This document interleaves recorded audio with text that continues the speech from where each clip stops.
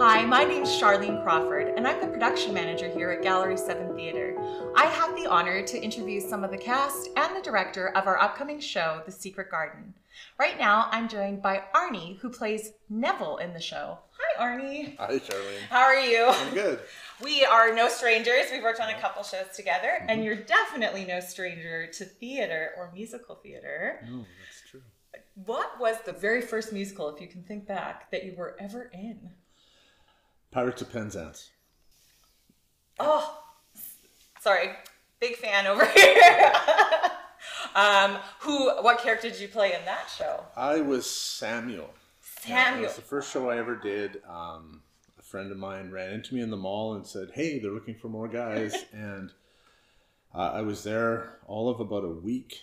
And then the fellow playing Samuel had to leave the show. And they were going to hold auditions for this character at the end of the show. And I'm heading across the parking lot. Going home, and the fellow playing the Pirate King and Frederick came and chased me down across the parking lot and said, "Hey, where are you going?" I said, "I'm going home." And they said, No, get back in there and audition for this." And I go, "What's an audition?" And yeah. And you've been hooked ever since, because fast forward. Yeah. It was life-changing for me. You know, I was working as a policeman at the time. Serious job. Life was serious. I hadn't done anything that was play or other side of my brain creative for a long, long time. And it just opened up a whole world. It was, it was beautiful for me, actually. It was very freeing and kind of grounding at the same time. I bet. Well, you've just told us why theater is important to you. It opened up a brand new world. And I bet after 2 years of minimal theater, it's nice to get back on stage. Oh, yeah, very much so. What drew you to The Secret Garden? Ken. Actually. Excellent answer. You know, it was, I work in a pretty, well, I work full-time in a labor-intensive job right now. And if I'm honest, you know, I come home at the end of the day and I'm tired.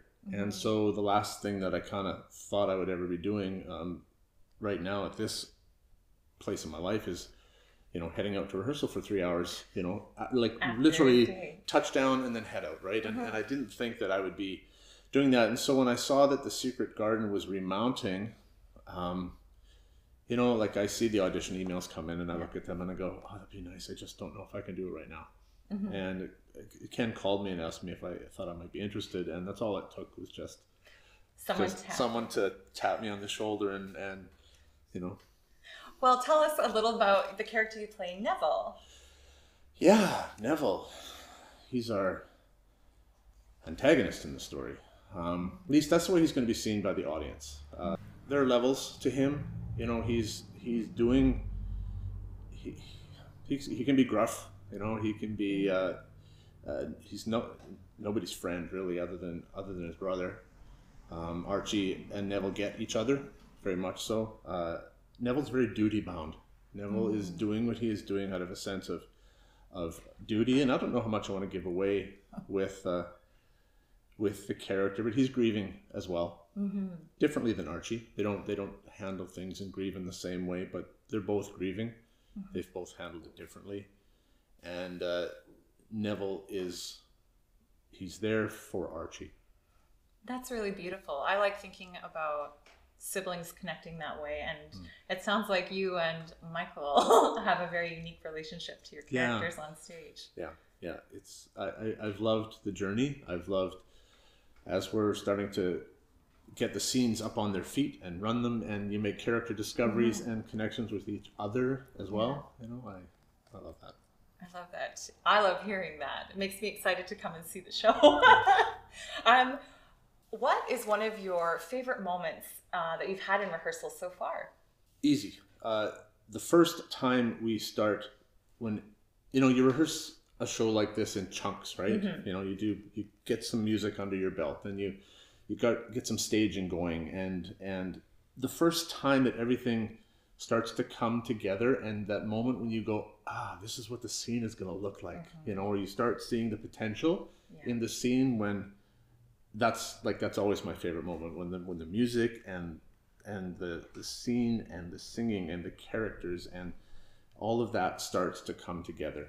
Instead of just being in its little Yeah. block. Oh, that sounds like a fun moment for rehearsal. Yeah. What has been the most challenging thing about your character or about the rehearsal process? I think I'm just tired. Like I said, I work. I usually what I've had to do is just come straight from work to here, so I don't get a chance to kind of decompress after work before I come here. It's just coming straight here and just kind of leaving everything outside and getting into the process and forgetting that I'm tired, and just that's probably the most challenging thing for me. Just getting here and being ready. Yeah. What's your favorite song from the musical? Lily's Eyes.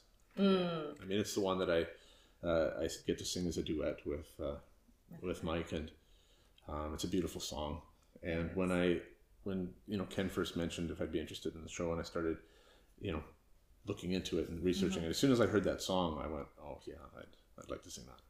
And now you get to. And now I get to. Oh. I would like you to please look at that camera and tell us why we should come and see The Secret Garden. I think you should all come and see The Secret Garden because it's a beautiful story. It's a story of redemption. It's a story of grieving. And it's a story of connection. Thank you so much for talking with us today, Arne. Thank you. And you can come and learn more about Neville, Archie, Mary, and everything about The Secret Garden at the Abbotsford Arts Centre